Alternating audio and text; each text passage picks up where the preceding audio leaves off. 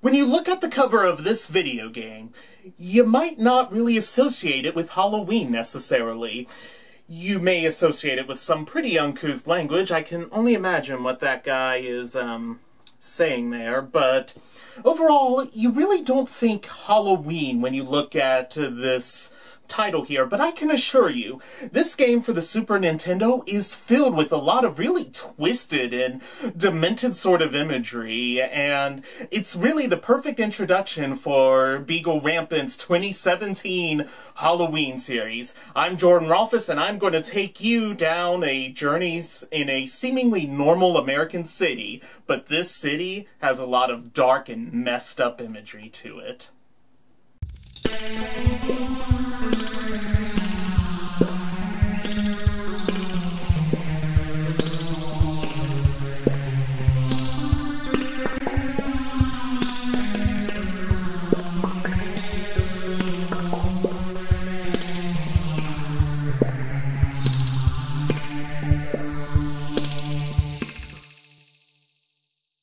The game Rocky Rodent was released in 1993 by a company known as IREM, which stands for International Recreational Electronics Machines. It's kind of a mouthful, I know, but they were established in the 1970s to produce a lot of arcade equipment, such as pinball machines and other things that were in arcades in the 70s, photo booths probably.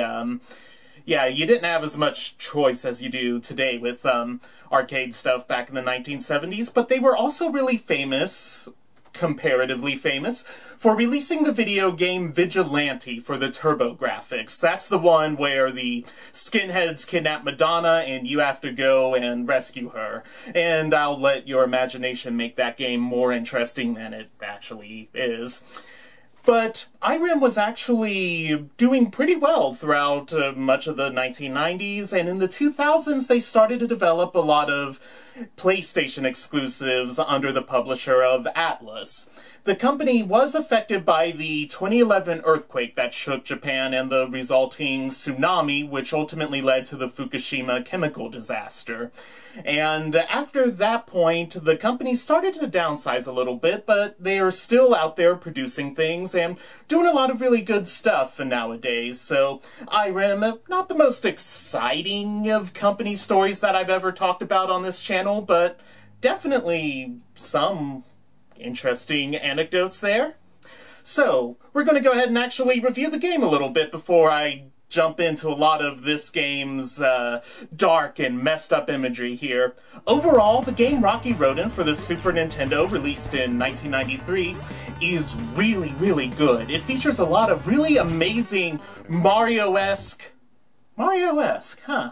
Look at me tossing out these new words here. I sound like I could be like an art or a film critic or something. It's a very Mario-esque flavor to the platforming, and it is a very Mario-esque flavor to the platforming. It feels really right. It's definitely not a clone. It sort of borrows from and is inspired by a lot of the great games that were coming around during the same time frame. There's also a heavy element on moving through the stages really quickly, as you would see in a lot of the Sonic games. So we have a lot of Mario elements, a lot of Sonic elements coming together really beautifully in this game, as opposed to that really messed up thing for the Sega CD piracy screen.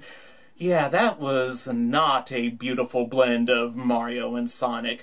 But this is a really good and solid mixture for really quick platforming fun, and there's a good variety of power-ups you can get. And each of the power-ups allow you to do different things throughout the levels, and the graphics are absolutely on par with where they should have been for the time, and the music, while, you know, it's not Wagner or Meyerbeer, it does the job for what we need it to. It certainly isn't unpleasant. It has a bit of a beat, and you might, I don't know if you would really want to dance to this game. It doesn't invite you to go dancing necessarily, but overall, it's a very pleasant experience, and I really enjoy this game. It's good. It's really, really good. And that being said, though, the game does maybe feel a little bit cheap sometimes. I notice a lot of times you need a certain power-up to... The power-ups are the hairdos. You use different hairstyles to use as a weapon or as a way to do additional platforming to get to secret areas within the game.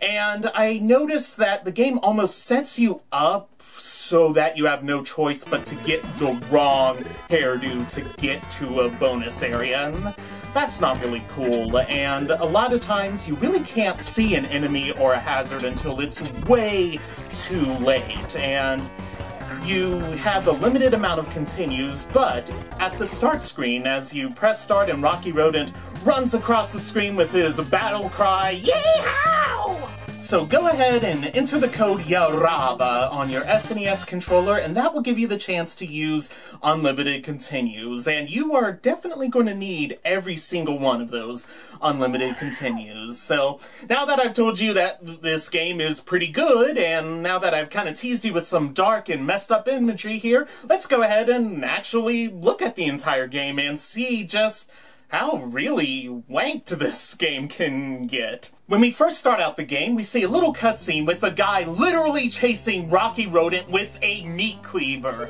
Yes, the first thing you see is a meat cleaver in this game. And he's upset with Rocky Rodent, yelling, "I won't let you get away this time." This all is happening in front of a pretty bored-looking accountant guy, but it actually turns out this accountant-looking guy is the owner of the Rose restaurant, and he's really upset because his only daughter, Melody, has been kidnapped by the mafia boss, Don Garcia. And the guy with the meat cleaver wonders, "Oh, you didn't pay your bill, did you?" So I guess mafia stuff is pretty normal in this messed-up town. And they ultimately decide to send Rocky Rodent out to go get his daughter back, because that would be the first thing I would do, the random rodent who is famous for being a dine and dasher.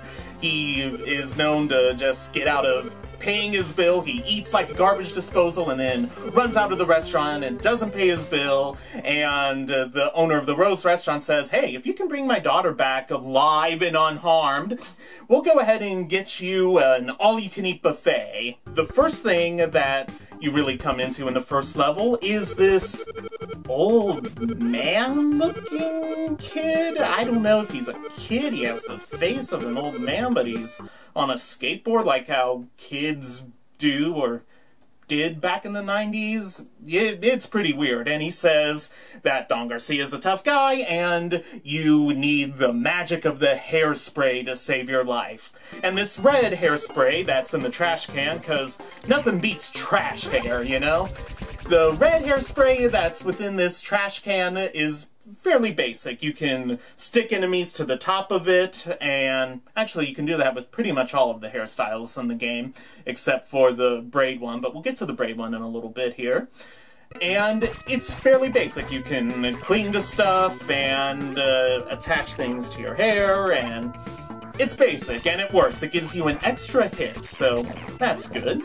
First level is pretty simple, straight up self-explanatory. If you have trouble with it, then this game is definitely going to be a very unpleasant experience for you. When we look at this city, it's definitely one of those cities that's, yeah, it's Western, but it has sort of a New Yorkish sort of feel to it, but we can also very clearly see a Eiffel Tower and a Big Ben there, so I don't know, I guess we're in New London City, I don't know, but it's Western, you know, it's all Western. It feels American to me, but I don't know.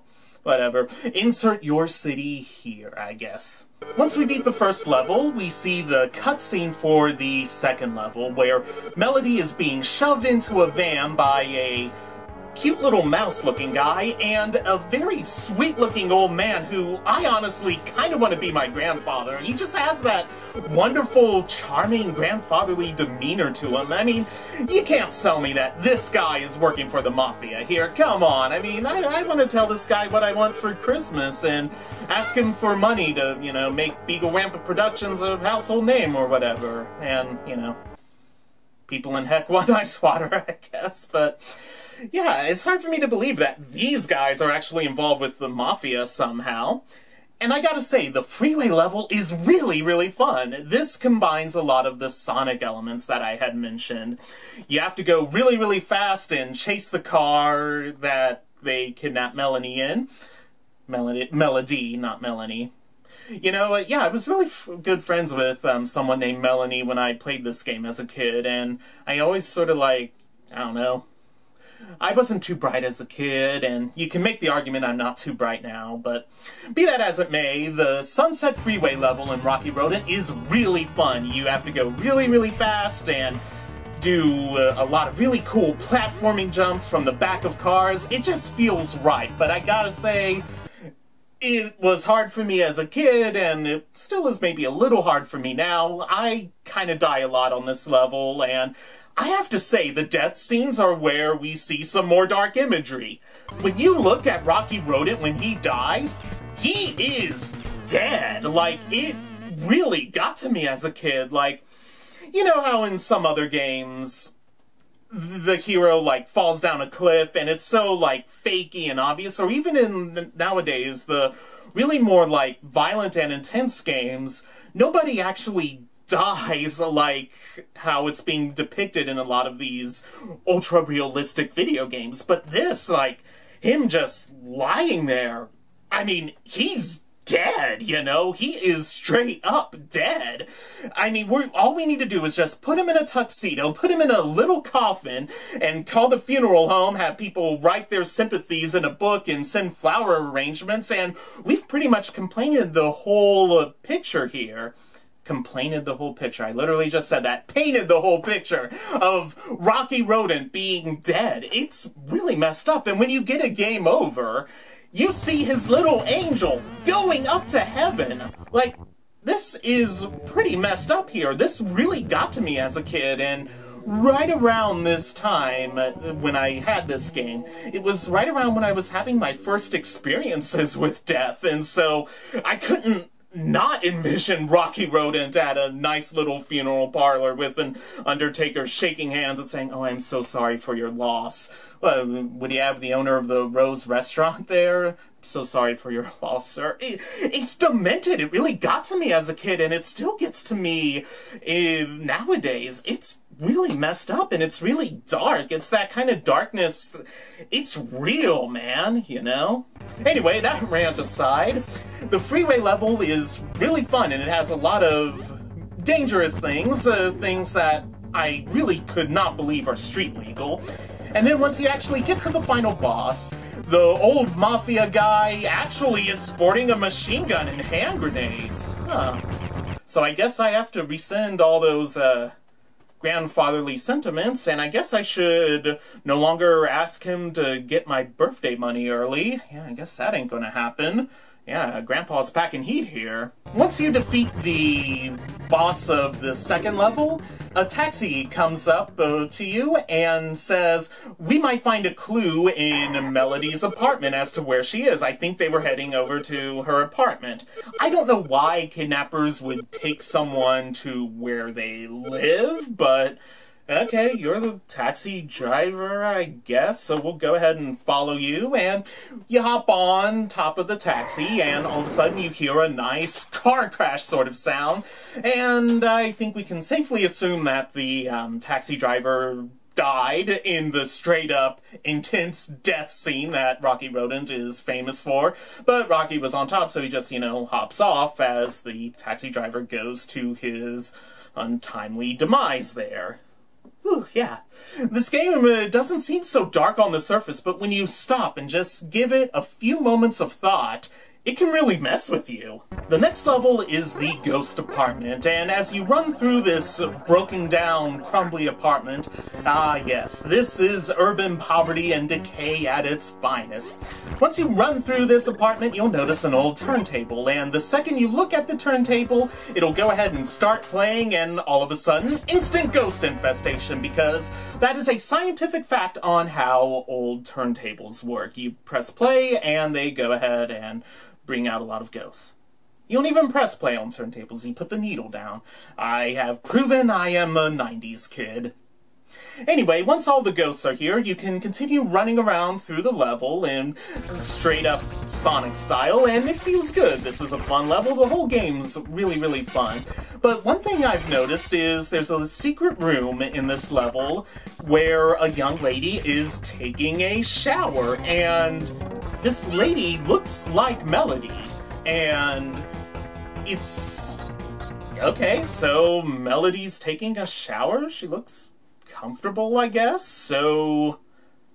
we good here? Unless that's not Melody, but it looks like her and it sounds like her, but... I mean, if she's okay at her apartment, shouldn't we be good to go now? But regardless, once you leave her little shower chamber, another gentleman comes up behind you and starts pressing on the door to prevent you from re-entering. So I guess Melody's shower is pretty much a community affair in these parts. Okay. After the filler level, we get a nice little intermezzo where the old man kid comes up to us and says, "Hey, I heard about a really huge egg on top of the Metro Tower. You should go and check it out." So we kind of forget about Melody there. She's fine. She's taking a shower. It should all be okay. And we run up the Metro Tower, which is yet another really fun level. And you get to fight nice construction workers who are literally just trying to do their job and get this little punk rodent kid away from them, but be that as it may, and it's filled with a lot of hooks that you use the braid power for. You can do a lot of really impressive platforming and swinging jumps. It feels really right. In the Metro Tower level, there is a comparatively easy one-up to grab, and I gotta say, the one-ups in this game are really twisted looking. It's a hand clenching a beating heart. Again, the game on the surface really doesn't look that demented, but when you stop and think about it, it's a hand holding a beating human heart. It's messed up. I mean, and that's your one-up. So you take that. What is Rocky Rodent going to do with that? Like, oh, okay, there's the severed hand holding the heart. Cool. Like, is he eating it? Oh, I don't even want to fathom. Like, it's pretty messed up. Like... so much of this game, it seems fine on the surface, but then you stop and you think, and it's like, whoa, man, this is getting a little real. So eventually, Rocky gets to the top of Metro Tower and he sees the monster egg, which supposedly can make omelets for over 100 people, and of course, in good old-fashioned chivalrous fashion, he lets the egg drop. So obviously he needs to run down to go ahead and catch it before it splatters all over the place. And you gotta love how when Rocky runs down a downward slope, his eyeballs literally jump off of his skull. Like I said, this game is really demented when you look past the surface. If you stop and think about this game, it can really send some chills down your spine.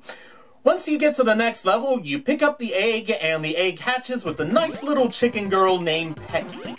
And of course, once again in chivalrous fashion, Rocky says, "I'm not your daddy, I just wanted to eat you," because that's the humane thing to do.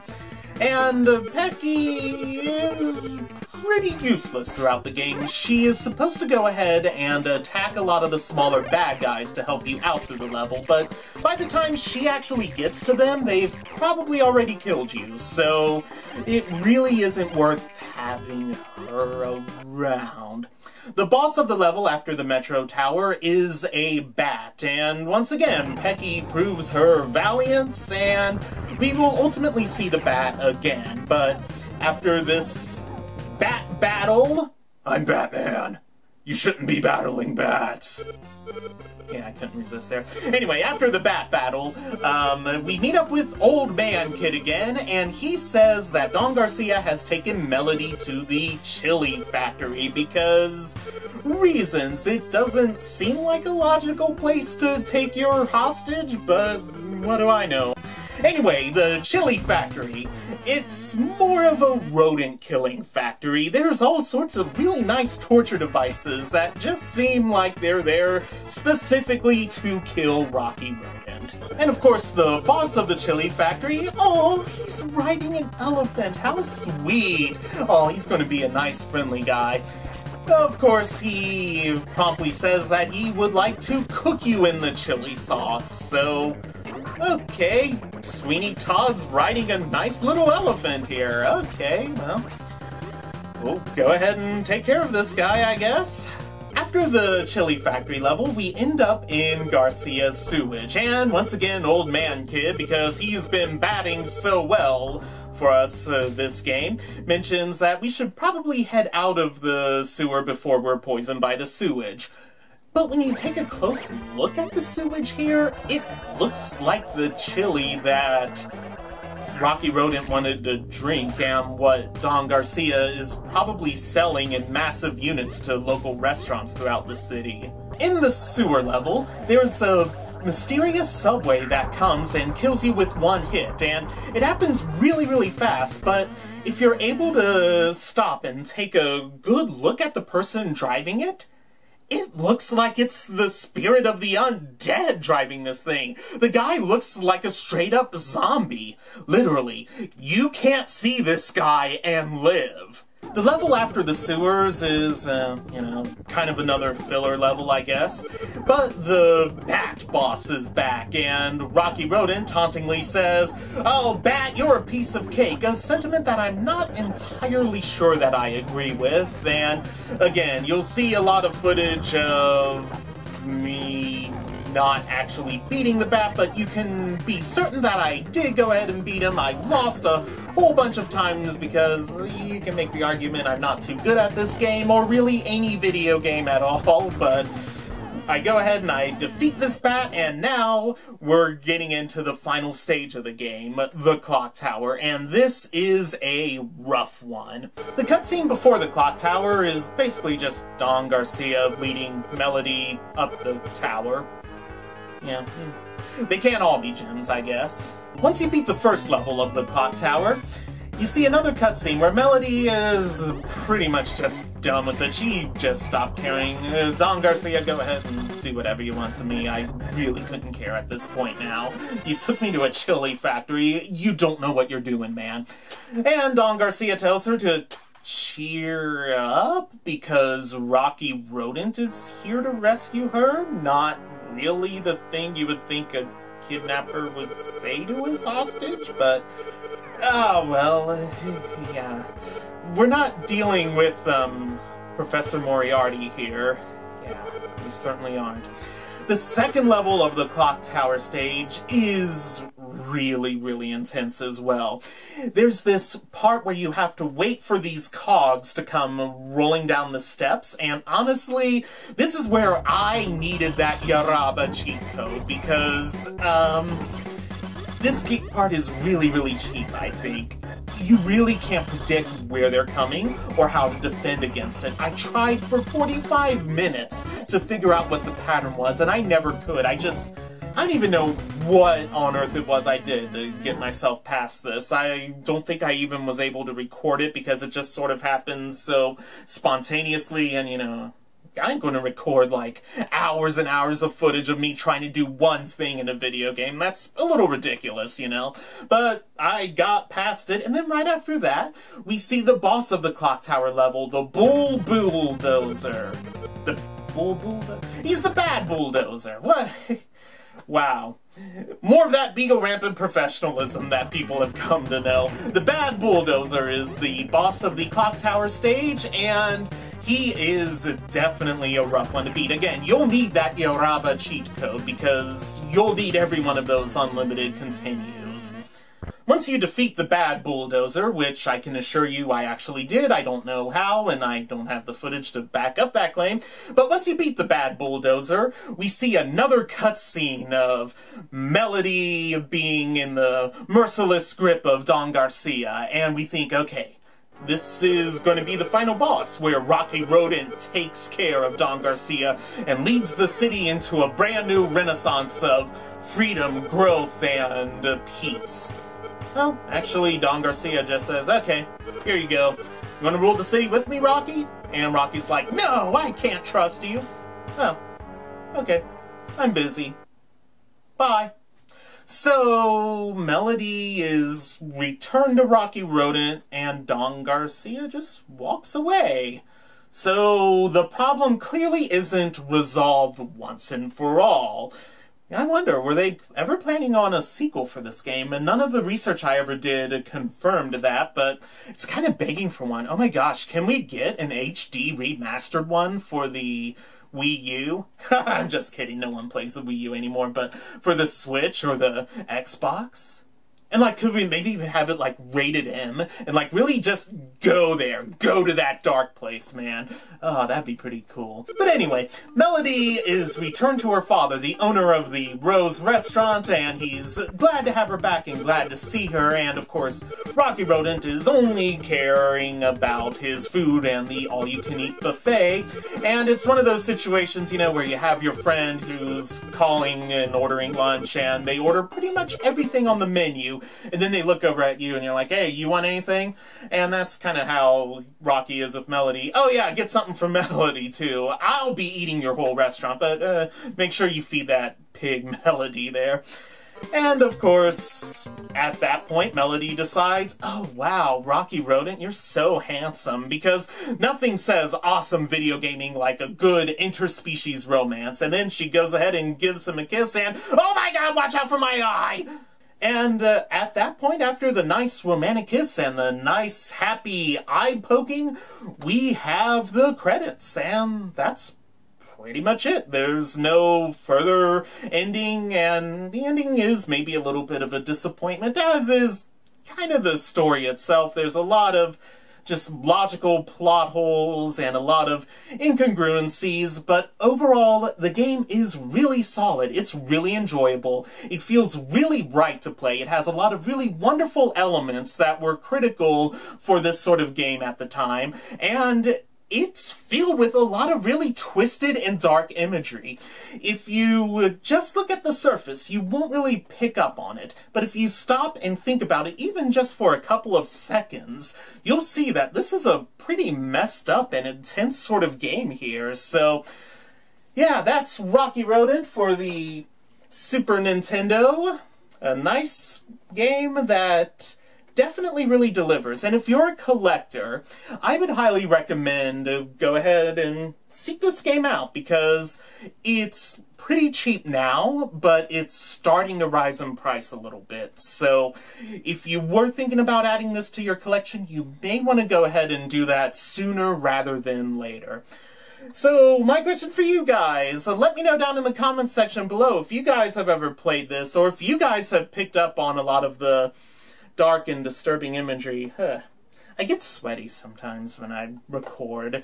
I guess maybe it's because of the stage fright. I want to put on a good show for you guys. Let me know down in the comments section below if I did put on a good show for you guys. I always try to do the best I can for my fans and subscribers. You guys are the best fans any YouTuber could ever hope to have, and I really appreciate all of your likes, your comments, your subscribing, and let's get a conversation down below about Rocky Rodent. I really enjoy this game. There's a lot to love about it. The story maybe isn't as solid as it could be, but, I mean, I weren't expecting Dante or anything like that, and it definitely gives you the scares, which I didn't honestly think it would back in the day, but yeah, it sticks with you, you know? So once again, I'm Jordan Rolfes from Beagle Rampant Productions. Thank you guys so much for watching. I really appreciate likes, comments, subscribing, and all of that good stuff. You guys are the best fans any YouTuber could ever hope to ask for, and I'm really lucky and blessed to have you guys in my corner and supporting me. It really means a lot to me. I'm Jordan Rolfes, and I will catch you guys next time for some more Halloween fun stuff.